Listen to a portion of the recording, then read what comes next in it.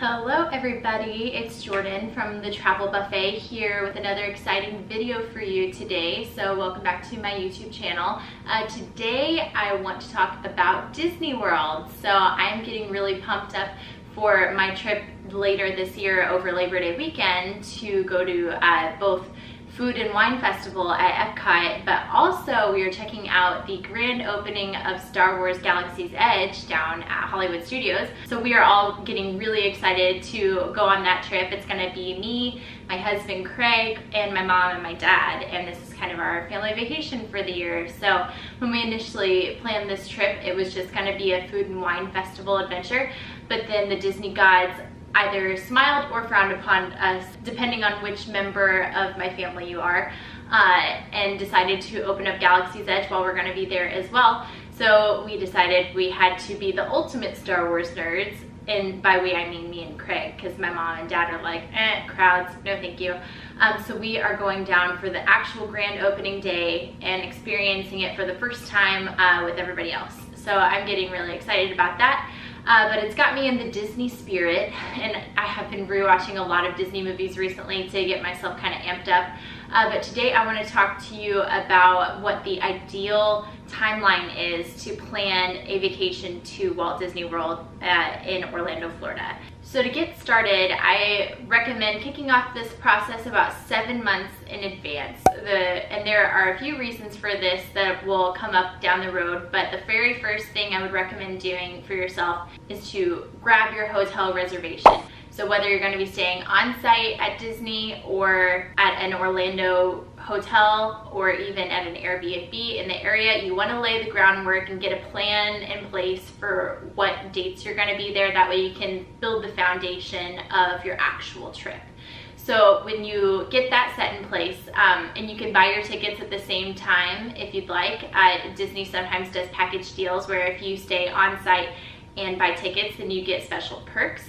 And there are a whole set of perks to staying on site at Disney as well, which I will talk about in a later video.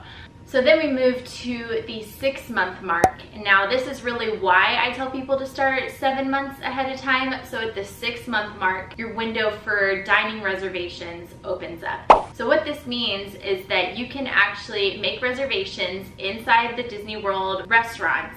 And this is to ensure that you don't have to wait in line. There are a lot of really cool themed dining experiences that you can do, character dining, or just really good food in general. And the popular places will book up. It is, you know, just like going to the steakhouse downtown that you anticipate for months and you want to book a reservation so that you don't miss out on a good opportunity. It's the same concept. And now I don't necessarily recommend totally booking yourself up unless you plan to go during a peak time, but it is a great way to ensure that you will get to sit down at an ideal time for your meals. So I say 6 months ahead of time, but this window actually opens up 180 days ahead of time. So what I like to do is my calculator on my computer has a feature for date calculation, and so what I will do is plug in the date that I plan to arrive at Disney World, whether that be I'm staying on site at a Disney World hotel, that would be the day that your reservation opens. But if you're not staying on site, then you would want to pick the first day that you're planning to visit the parks. So I put that date in my calculator, and then I say subtract 180 days. And then whatever that day is, I will set a calendar reminder on my calendar so I don't forget to do it. The dining reservation window opens up at 6 o'clock in the morning. So I recommend having a plan in place the night before and knowing which reservations are going to be more hard to get, which ones will be maybe a little bit easier to get, and book them in that order. And something that you'll want to keep in mind when booking your dining reservations is thinking through what days you might be visiting each park. Especially if you're staying on site, you will get some extra magic hours. And what that means is you get to visit the parks an hour early or sometimes 2 hours after regular park hours if you're staying on site. You will want to know which days you'll get your extra magic hours, so you'll want to take a look and see at the park schedule. And unfortunately, they don't make this available until 180 days ahead of time as well. So that's kind of inconvenient, but you can look at the previous weeks and kind of guess, assuming that they're not going to change things too much from one week to the next. So, but if you've got, you know, your Animal Kingdom extra magic hours on Wednesday from 8 a.m. to 9 a.m., you'll probably want to make your Animal Kingdom reservations that day, assuming that you're going to take advantage of your extra magic hours. So once you get your dining reservations in place, there's not really another big milestone as far as like an exact date on when you have to do things, but the 3 to 4 month time window before your vacation is generally when I would recommend looking at flights for your trip, especially if you're going to be flying Southwest, which I like to take advantage of the more affordable Southwest flights, especially from Indianapolis. I find that there's some really good airfare, and also you get 2 free check bags with your ticket. And so especially if you're bringing kids with you and you have a lot of extra stuff that you need to bring, having the extra space in your suitcase can be a lifesaver. So I recommend about 3 to 4 months ahead of time is an ideal time to book your flight. I always tell people to look on like a Tuesday or Wednesday morning for the best airfare. Definitely don't book on weekends unless it's the only time that you can book your airfare, because prices do tend to spike over the weekends. Sometimes you can get special deals over holidays like Labor Day, Memorial Day. Sometimes there will be special airfares. So you just kind of have to watch for those things, but those are just general rules of thumb when booking flights. A great tool I like to use is called Hopper. It's an app, and you can actually plug in your dates and say, hey, this is when I'm going to be going to this place and I need to buy a flight.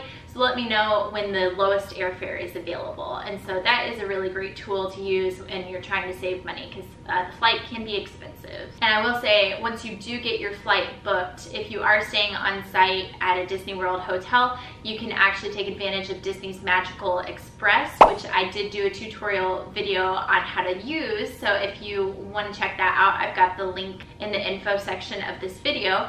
But basically, the Disney's Magical Express is a free transportation service for on-site guests. They will grab your bags off of the luggage carousel for you, so you don't even have to pick those up. All you do is you get off your plane and you head straight to the transportation area, get on your bus, and they take you over to your resort. So it's pretty convenient. It works both ways, coming in and going home. And like I said, you don't even have to deal with your bags, so that's kind of a nice little perk. So, but once you do get your flights booked, if you are taking advantage of Disney's Magical Express, then you'll need to submit your flight information so that your transportation service knows when to expect you. So then really the next big milestone date is going to be when you can make your Fast Pass reservations. Now, there's been some cool developments in technology at Disney World over the past couple years. So if you haven't been within the past 5 to 6 years, you may not be familiar with their new Magic Band service, and it's basically kind of like a smartwatch, but the smartwatch will hold all of your reservations in your Magic Band. So this includes your dining reservations, your memory maker photos, and your ride reservations. So basically how this works, and in the past Disney has had like a ticket pull thing where you can just go to a kiosk and pull a ticket for a specific ride, and it will say come back at this time and you can bypass the line. Well, this is the same concept, except for they have this really intricate online system now where you can pick certain rides at certain parks. And they do have kind of tier systems, so you can't pick all the good rides, unfortunately, but you can do 3 rides per park ahead of time per day, which is really great because some of the lines get really, really long. Like Flight of Passage, when Animal Kingdom opens up, you can guarantee that it's already going to be at least a 2-hour wait, if not 3 or 4 hours, depending on the day. So the key to your Fast Pass reservations, so if you're staying on site, it is exactly 60 days before your arrival date. Now, if you're not staying on site, then it's going to be exactly 30 days before the first day that you visit the parks. So again, take out your little handy calculator that calculates the dates. And if your calculator doesn't do that, there are a lot of websites out there. If you just do a quick search for date calculation or subtract days from specific date calculator, you'll be able to find a good tool online to use. Okay, so now you've got your Fast Pass reservations in place. All the big milestones are gone. You're about a month ahead of your trip. What do? You really just need to kind of start getting packed up for your trip and think through all of the essentials that you'll be needing while you're there. So this is really just kind of a preparatory period. If you're staying on site, you want to make sure that you get your Magic Bands that are included with your stay selected. You can do this all through the My Disney Experience either website or app. So you'll want to be sure that you submit those about a month ahead of time if you'd like to have them shipped to your house. But if you don't care to have them shipped to your house and you don't really care about personalization of colors or names, you can pick them up at the front desk of your Disney World hotel. This is also the point where you might want to consider a couple extra added features, such as if you want to do the Disney dining plan. There are 3 different options that you can do. Unfortunately, you're only eligible to add in a Disney dining plan if you have a package with Disney. So if you do tickets and on-site reservations, then you become eligible for a Disney dining package. You can also look at purchasing Memory Maker, which I believe I mentioned earlier, but that's another nice added feature. It is actually a lot cheaper if you book it ahead of time rather than after you see all the photos and they want you to buy them all. Unfortunately, you have to buy them in a day at a time, so you can't just pick and choose which photos you want. So if you think, oh, there's a really special day coming up, like we're on my son's birthday, like the actual day that we're celebrating his birthday, we'll definitely want the Memory Maker. I would recommend purchasing it ahead of time, so that way you save yourself a little bit of money. And other than that, just, you know, take yourself shopping, get yourself some fun Mickey gear ahead of time, and just try to relax and de-stress, because you know that you have a fun and exciting magical vacation coming your way in just a few weeks. So that really kind of covers the basics of what the ideal Disney planning timeline should look like. Now, not to say that if you don't start planning your Disney vacation 7 months ahead of time that you're gonna have an awful time, but this time frame right here really hits all the marks with a comfortable amount of time to make sure that you get everything in and that you don't miss out on any opportunity. Thanks again for watching another video on the travel buffet. I hope you learned something new that you didn't already know. I'd love to hear about the awesome experiences that you've had at Disney World, so be sure to drop me a comment below.